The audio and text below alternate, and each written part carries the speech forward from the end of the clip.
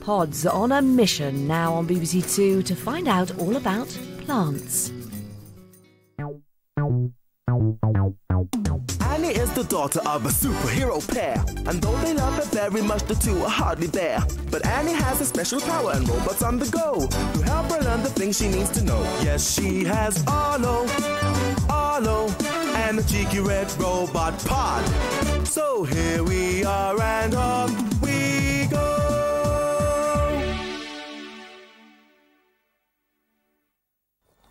Have you had enough to eat? Plenty. Thank you.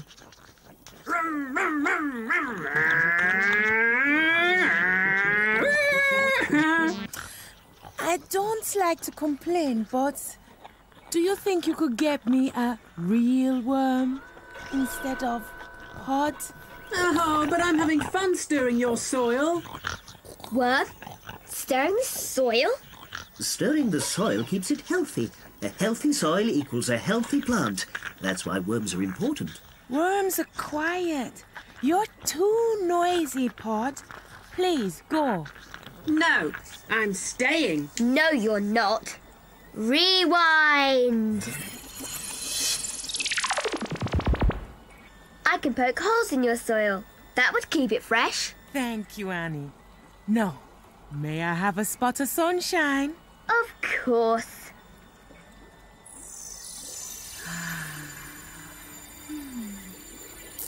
Can you tell me exactly how a plant grows?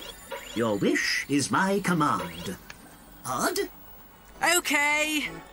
Off on a mission!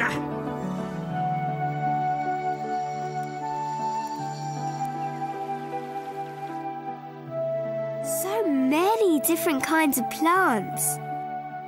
And they all began the same way. As seeds. Which grow roots. Why are the roots wriggling around like that? They're looking for food and water. Now the stems are growing. And the leaves. Ain't nature wonderful?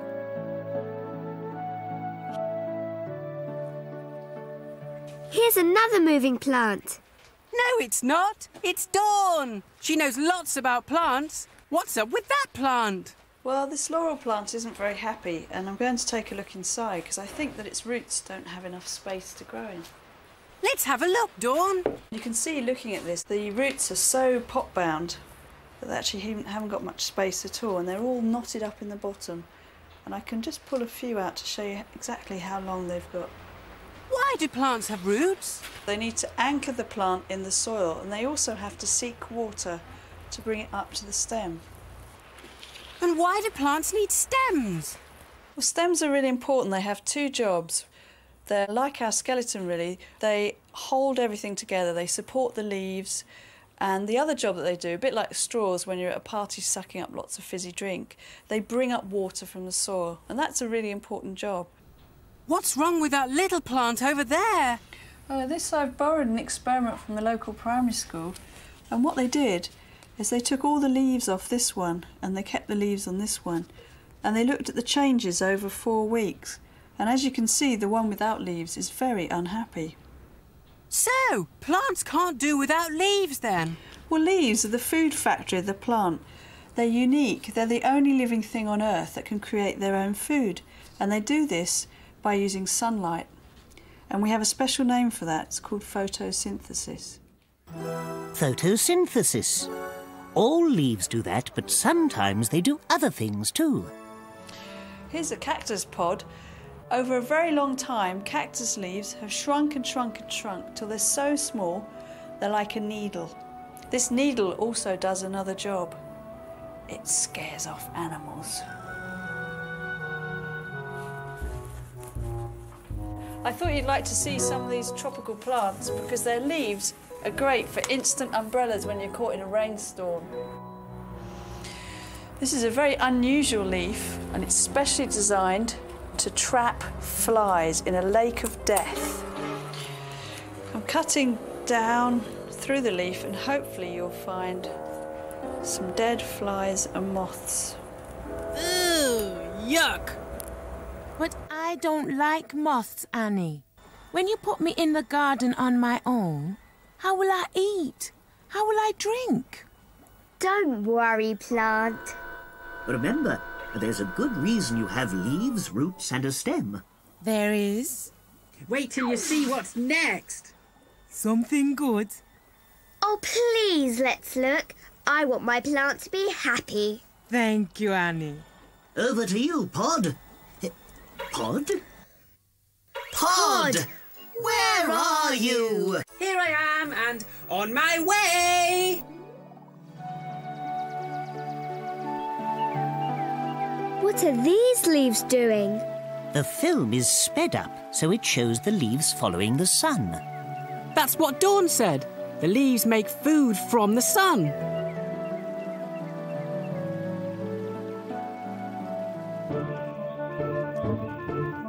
Caterpillars! Help! Annie! Don't worry, no caterpillar's going to eat you. Your roots and leaves and stem are very healthy, plant. And some plants can cope even if they're not. Show us, Pod.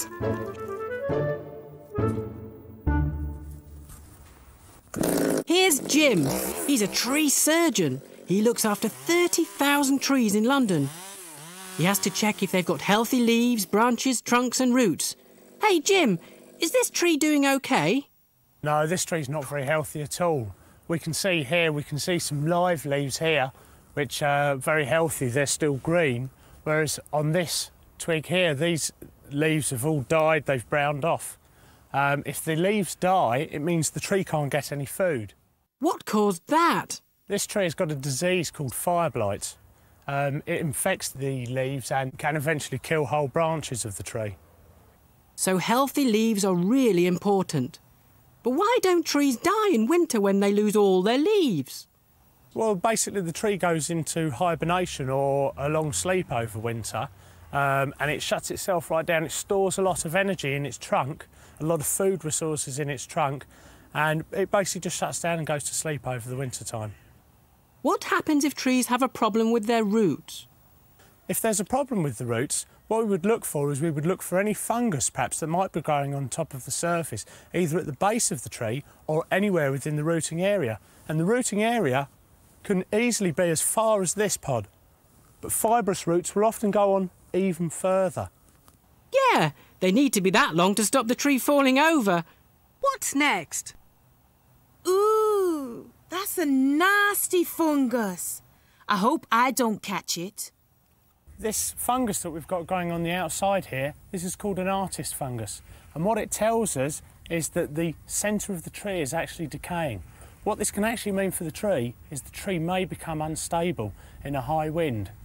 Although the tree does look healthy, we may have to consider removing it. And it does upset us because this fantastic tree could be as old as 150 years. I hope you save it. What's next, Jim? OK, Pod. Here we've got an ash tree with another sort of trunk problem. On this tree, we've got a bark injury. What this means for the tree is that it won't be able to transport water as well, and the leaves and some of the branches may die back. In this tree, we've actually got some dead wood up further in the crown that I'm going to have to climb up and remove.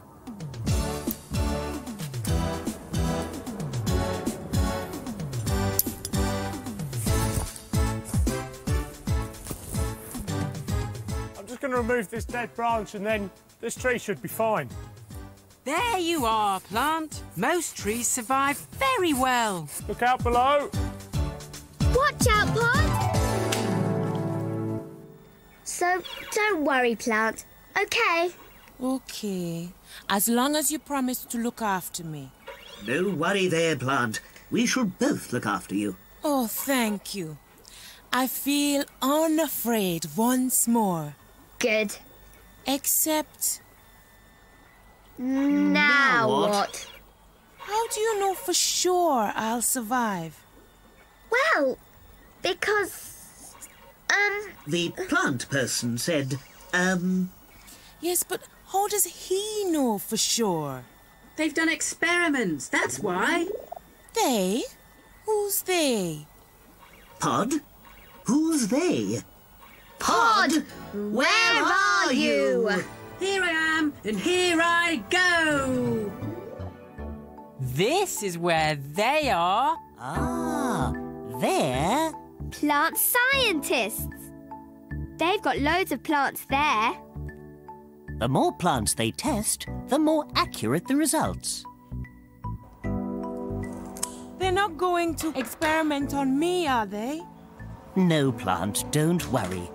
In this experiment, they're taking samples of stems to test for bacteria that might make the plants die too quickly. I hope I don't end up like that. This looks like another experiment. Follow them, Pod. Okie dokie! Right, now what we're going to do is use these two rulers stuck together. And we're going to measure the height of the plant for each of the plants.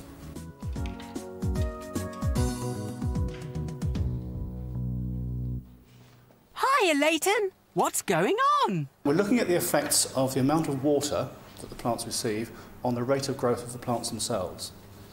The way they've done it is to sow seeds like these maize seeds, and then 6 days ago we put them into groups of 10 plants, and each group of 10 had different amounts of water. Sarah, how much water did your plants get today? No water. Ellie, what about yours? 50 millilitres. And James? 150 millilitres. Leighton, why have the children got 10 plants each? Wouldn't it be easier to test just the one? Well, Pod, although these maize seeds look the same, in actual fact they're really quite different. And if we picked on just one seed, it might give a very odd result. So in general, we use large numbers of plants from large numbers of seeds, and that will give us a clearer picture of what's going on. OK, that's all the plants measured, is it? All finished? Yes. Yeah? Right, now what we need to do is draw up the bar chart. So follow me over to the graph. James? 63. 63. OK, next one. 52 Oh, even smaller. OK, next one. 24 centimetres. 24. OK. Well, there seems to be a clear difference between these three groups of plants. The ones with no water are the smallest, and the ones with most water seem to be the highest. The reason we need so many plants in an experiment is that individual plants may show quite wide differences, but if we use large numbers, we can see a general trend like this. Well done, children. Now come over here. Do you know what special treat is made from maize? No. Popcorn! Yummy! Time to go outside. Do I have to? Does she have to? But I thought you wanted to be with your own kind. Well, you make me feel so at home. Then stay as long as you want. Thank you. Eek!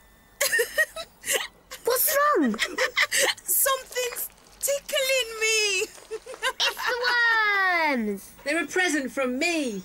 My own worms. You have everything you need now, plant. Thank you, Pod. You're welcome. Ollo, Ollo, and the cheeky red robot Pod. Yes, she has Ollo, Ollo, and the cheeky red robot Pod. So here we are, and off we go.